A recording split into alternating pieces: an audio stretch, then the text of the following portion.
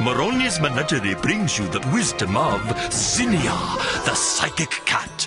Concerned about our stress levels over the U.S. presidential election, out of kindness, she has consulted the tarot and is here to share her mystical insights. My dear fellow Americans, Zinnia feels your worries about the election, the candidates, the media manipulation, and our future.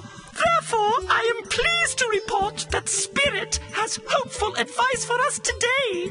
While in deep meditation, I consulted the tarot.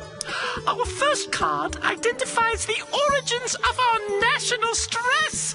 And here we have the Hanged Man, which reveals that for far too long, politicians and TV news have had their way with us. Our minds have been scrambled, turned upside down by mixed messages.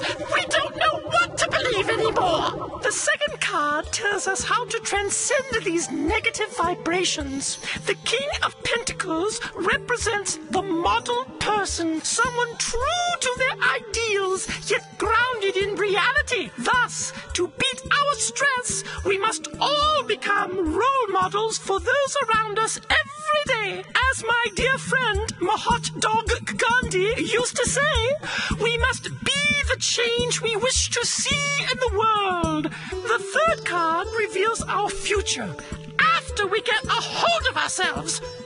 The Ace of Cups is a lovely card that reassures us that our poor little hearts, which have been bruised by insults and pain, confusion and lies, can and will be healed.